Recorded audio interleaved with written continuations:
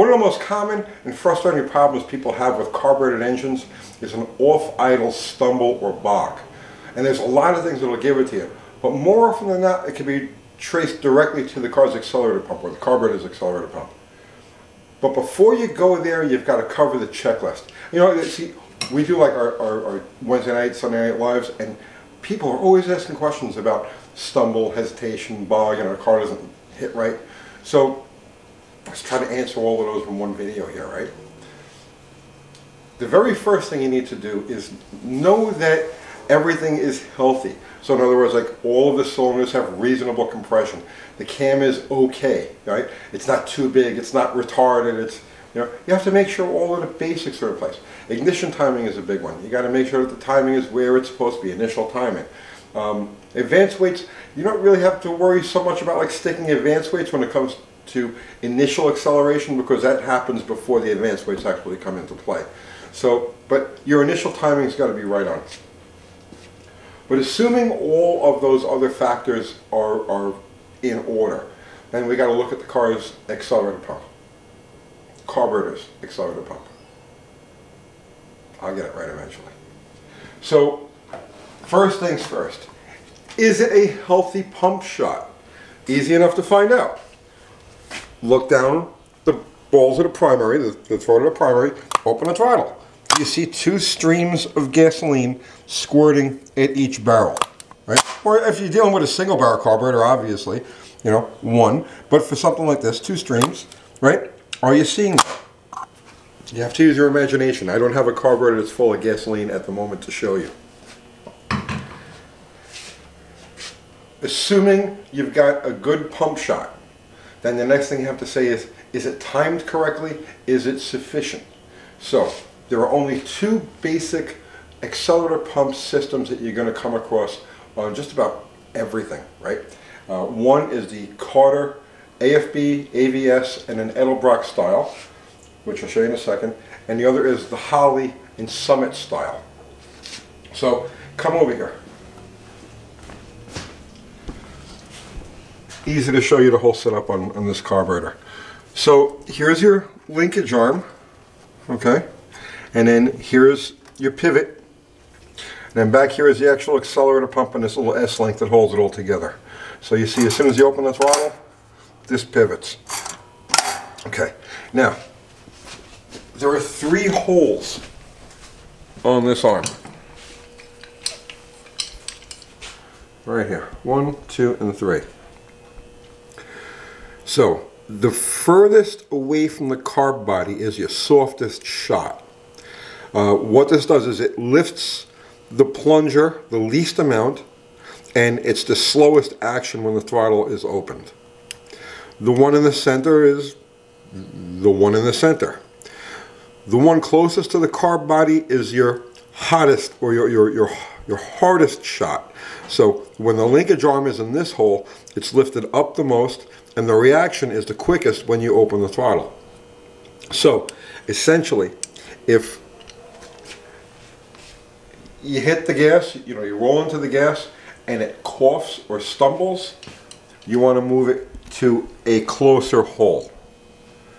By the same token, you hit the gas and it doesn't stumble, but it kind of feels flat. Whoa, right? Then if you're getting too much pump shot, you want to move it further back. And generally speaking, this center hole is where you're going to find your happiest zone. Almost all typical street strip cars. Now we're talking about race car, we're not talking about tunnel rams, and we're talking about just your typical street strip car.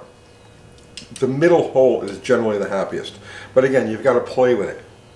And again, it's simple. You don't need any special tools, there's no special equipment, nothing. Your seat of the pants will tell you everything you need to know with that accelerator pump adjustment. Then you get to the Hollies. So, this is a double pumper. It's got 2 sets of accelerator pumps, but for our purposes, we're only going to talk about the front one here, because all of them are going to have this basic setup. So what you've got is your reservoir, and inside the reservoir is a diaphragm. Your linkage arm, only this one here doesn't have holes like the Edelbrock does. You've got this nut and bolt and spring arrangement. This is important because your adjustment here is going to determine how quickly it gets a shot. Now this is something I found many times. Guys will take the front of the carburetor apart, let's say to play with jets or to change the gasket or whatever. And when they put it back together again, they don't bother to check this adjustment. These bowls are not a precision fit, so when you put this on, it's possible to have it cocked a couple of thousandths of an inch one way or the other. If it's cocked this way, you're going to have a gap right here, and that gap will delay the movement of the arm when you touch the throttle. So anytime you screw around with the front bowl on a Holley carburetor, always go back and check this adjustment. And the adjustment is, I mean, it's self-explanatory. 3/8 wrench here, 3/8 wrench here, and you want to adjust it so that at rest, at idle, this part, this nut or the bolt head is just absolutely, just barely resting on that pump arm. If it's any looser than that, you can see how much throttle you can move before it actually sees any motion. And that would, let's say you had a gap here of, let's say, 15, 20 thousandths of an inch. That little bit of motion on the throttle blade would give you a stumble. So that adjustment right there, so that the bolt head is just absolutely barely touching but not pushing down on this arm, that's the correct adjustment for that. There's another adjustment on these also, and this has to do with your idle RPM. Holley ships these carburetors with this screw in this hole. See, this one is marked number 1, this one is marked number 2. What that does is it slightly alters the position of the cam. There's a plastic cam, you can see it right here, that operates this lever, that operates the pump arm. So there's a lot of misconception as to what this is for. When a Holley ships these carburetors, it's in the number 1 position.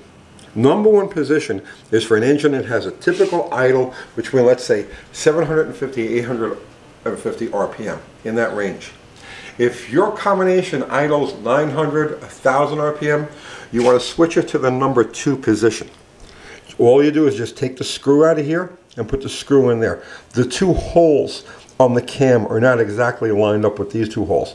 So when you move the screw from this hole to this hole, it delays the peak part of the ramp. So basically it tailors the cam to that higher RPM. You're not wasting a lot of motion at the smaller throttle openings.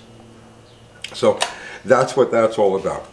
And then of course, if you want to go further, you're looking at changing out pump squirters and all that. But for the most part, if you're talking about a mild, average, typical street and strip car, you know, the 350 Chevy with a small cam and headers, and let's say just a regular intake manifold, and a 750 Holley or thereabouts, the stock squirters are going to be just about the right size.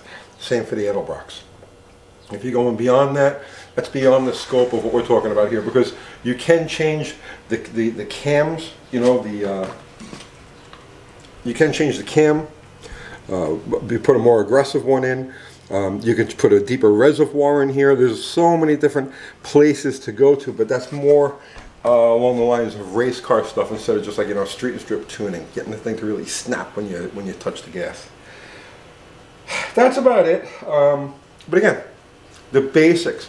You have to make sure everything is sound before you start screwing around with accelerator pump adjustments and trying to get it to work just right.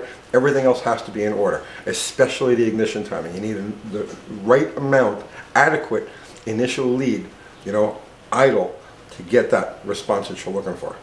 So that's it. I hope you got something out of that. I'll see you tomorrow.